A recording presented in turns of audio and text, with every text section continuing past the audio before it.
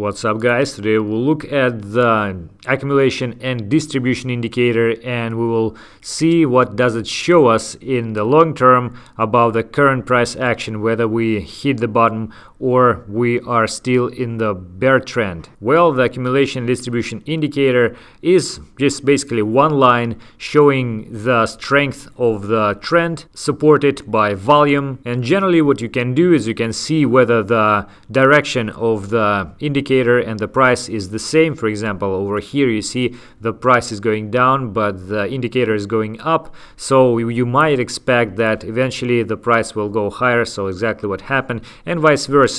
It is calculated like this, so you have the cumulative sum, previous value of this indicator plus the current money flow volume, which is calculated like this: closing price minus low price for the certain period, the time frame, then you have the high price for this period and the closing price, and multiply this by volume. And if we look at the daily time frame and zoom out a bit, then here is what we will see.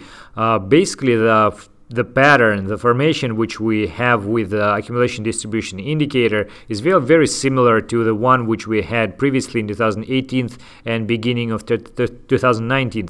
So you can see here we have a kind of a triangular formation here and the same one here, but bigger, of course. Then after the price dropped from 6,000 to 3,000, we had the breakdown of this formation, and here as well the same thing. And then a kind of a rounded bottom, the same rounded bottom in 2019 beginning January, and then it actually found support at this zone, which has a higher volume of traded volume here, and the same zone also with a higher volume here. And then eventually when this indicator went above this previous high or the trend line which you can extend, then you might say that in fact the bear market is over, we are going higher.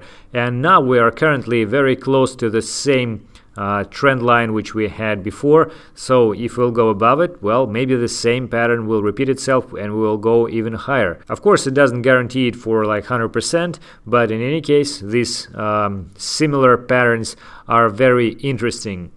Short term, I must say though that recently we hit almost the same level of the open interest, and previously when we had such a high open interest and the price went lower here and here, and in fact if we are still in the major downtrend, then one would expect that the price will go higher maybe as soon as the open interest value will be somewhere in this zone. But if we'll actually go above it and maybe find a support here, well, it could be another indication for the fact that we are breaking the bear trend and we are now going up. And moreover, like those bearish signs like divergences which we had before also mainly didn't play out or play out in a very weak manner. So if we'll hold above 8,000, let's say $600, $8,700, and open interest will also rise, then yeah, it will be another bullish sign. Meanwhile, the price is testing $9,000 level.